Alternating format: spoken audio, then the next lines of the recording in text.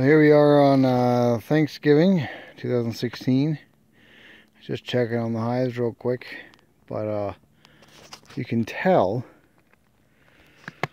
there's a hole under there, but you can see the really cool shapes that we're getting from all the, see the hole there? The shapes we're getting from all this humidity. So I'm probably going to knock these off. But I wanted you to see what's going on.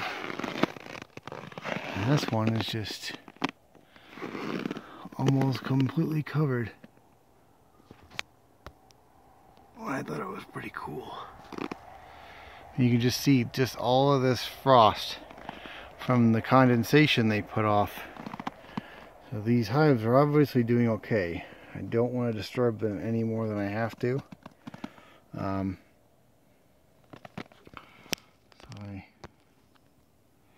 Sorry, my phone keeps slipping. So there's the entrance.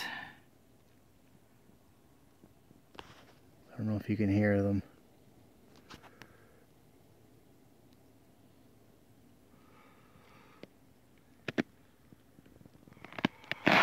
Here's the other entrance. So I left the entrances open. They do have screen bottom boards. I just wanted to show you. It's pretty cool. So this is a feeder shim here. I showed you the feeder shims. They're about 3 inches high. So I didn't want them to have no insulation on the feeder shim and have condensation. So I covered it with 1-inch foam.